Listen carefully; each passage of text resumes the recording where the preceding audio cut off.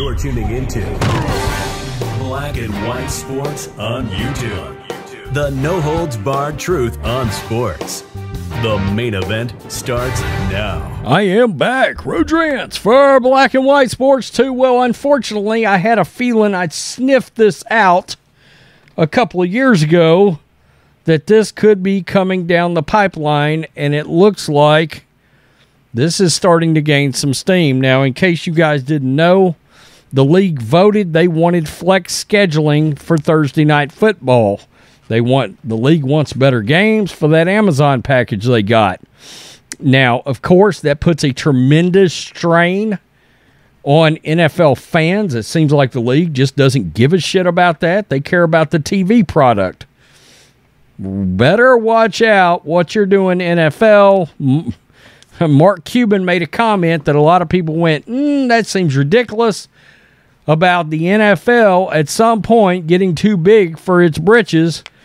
And now comes this idea that's steamrolling down the pipeline.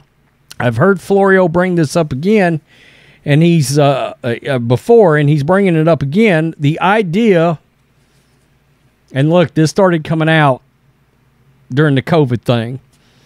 During COVID, the NFL had a Tuesday night game, had a Wednesday night game, under the veil, of course, of, teams got to make up games, scheduling's got to move around. But make no mistake, it allowed the NFL to test run NFL on Tuesday night and Wednesday night. Guys, that's eventually going to happen. I mean, we got flex scheduling. They voted it down, but they voted it down. They need 24 votes for it to pass. It got 22. 2 rode the fence, Carolina, Broncos. Now, what that means is, look, Carolina and the Broncos now have leverage over Roger Goodell. They want something. Many think the Broncos would love to have the draft. You see how this works now?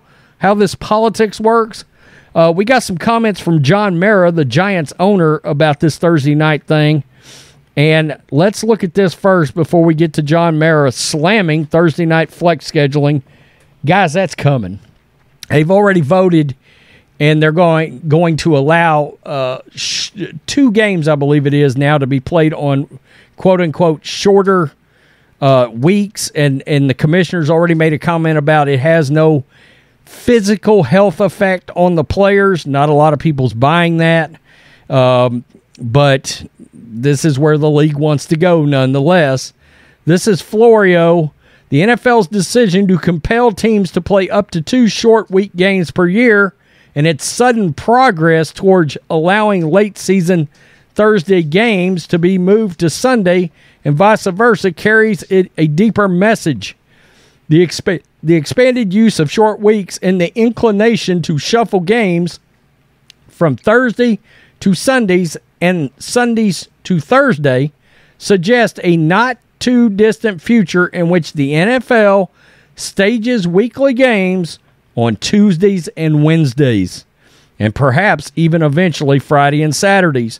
If the league continues to adhere to the notion that football played on short rest is no more dangerous than football played on normal rest, it's just a matter of time before the league insists that no impact on player health and safety by hopscotching the scheduling of games around the various days of the week. Quote, I think we have the data that's very clear. Commissioner Roger Goodell told reporters at the league meetings regarding playing on Sunday and then on Thursday. Quote, it doesn't show higher injury rates, but we recognize shorter weeks. We went through this in COVID too. We had a lot of flexibility in those areas. All right, now Florio brings up the same thing I just talked about, COVID. The reference to COVID is the biggest clue that Tuesday and Wednesday football is coming. Since the changes necessitated by the pandemic resulted in games being played on those 2 rarely used days of the week, if the league plans to hang its hat on the contention that only 3 days off between games isn't a health and safety concern, then 4 and 5 days off between games isn't a concern either. It will complicate the scheduling process for the NFL, but it will be worth it in the league's view. to pull games from the cluster of 1 p.m. Eastern kickoffs and move them into standalone primetime windows that gather millions of live viewers. The NFL may not stop at Tuesday and Wednesday.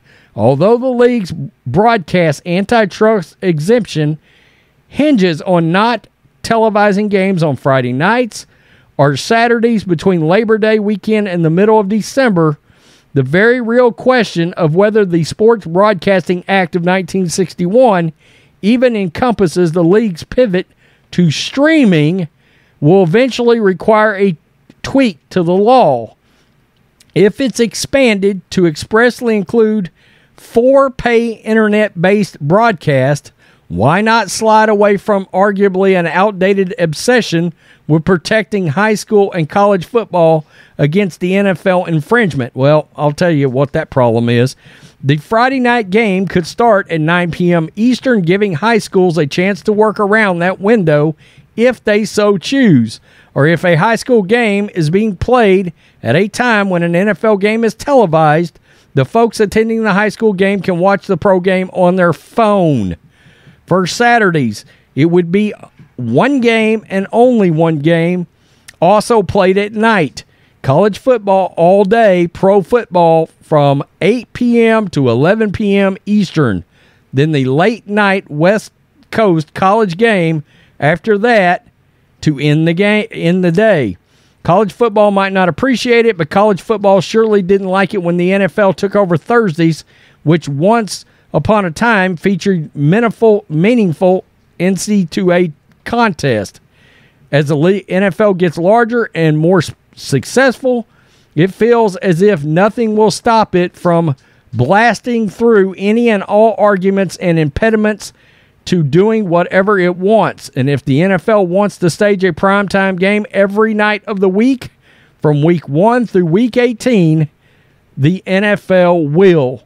Is it good for players? Is it good for in-stadium fans? The fact that the NFL shrugs at those concerns regarding expansion to multiple Sunday to Thursday turnarounds and the looming adoption of Thursday night flexing already answers the question of whether the NFL cares about such matters. They don't, guys. They do not care about the fans having to come to the game. Now, the Giants owner, John Mara, much to his credit, he ripped this shit to pieces. He did.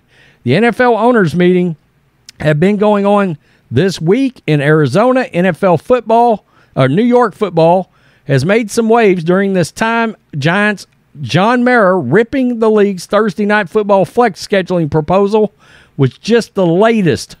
Let's listen to this. Our season ticket holders, to people that fill our stadiums every week, people have gotten used to going from Sunday afternoon to Sunday night. That doesn't mean that they like it. This year, we can be flexed to Monday night, which I think is really inconsiderate to our ticket holders. But to flex a game back to Thursday night, to me, is just abusive. And I am adamantly opposed to it. I think unfortunately didn't get enough votes today, but it'll probably be revisited in May. I mean, he's just saying he's adamantly opposed to it.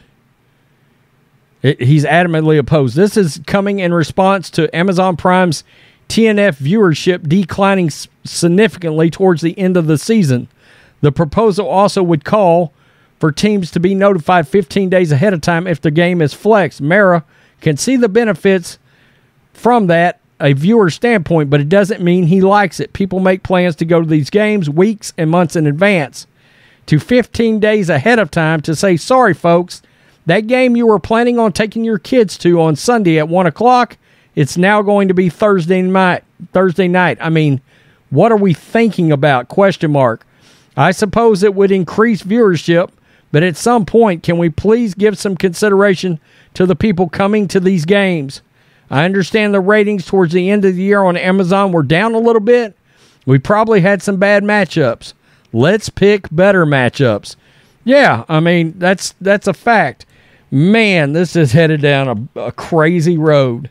But I knew when they had that Tuesday game in the NFL, Tuesday, NFL football rating. Let me see if I can find that. Here it is right here, and I won't even show it to you guys, but Tuesday night this was the headline 2 years ago. Tuesday night football tops Monday night football. Tuesday's Bills-Titans NFL regular season game, which was originally scheduled for Sunday, averaged 10.80 million viewers on CBS, down from the previous week's primetime matchup on CBS, Patriots on Monday Night Football, 14.60. But it beat the previous night's Chargers-Saints game, 10.69 million. So that Tuesday night game, and I can just show it to you right there. That's the Monday night game's viewership. That was the Tuesday night game viewership. So it was bigger. It was bigger on Tuesday night. Now, the previous week, and a lot of this had to do with matchup, because at the time, the Titans were good, and, of course, the Bills were good. So it was a damn good game on Tuesday night. I got to admit, I kind of enjoyed the Tuesday night game, to be honest with you. I don't know why. It seems like I'm busier on Monday. I don't know. I don't know what it was. But this is getting to be ridiculous, and it's ridiculous because of the fans that are trying to go to these games. John Mayer's right. The NFL is, number one, what makes the NFL great versus the NBA and the MLB is there's not as much of it.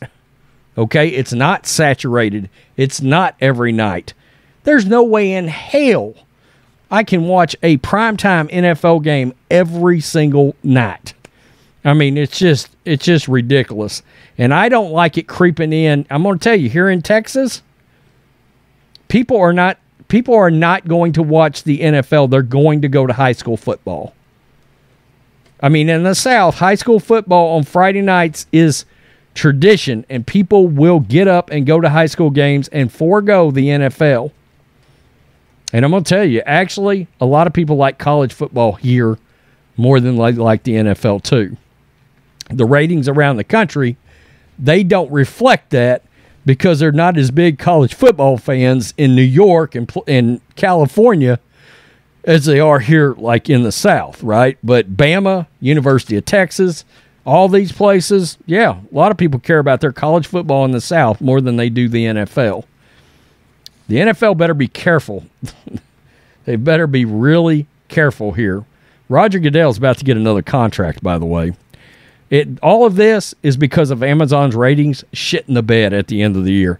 But that Tuesday and Wednesday thing, it was as soon as they figured out they could pull it off during COVID, this was something they were going to look at.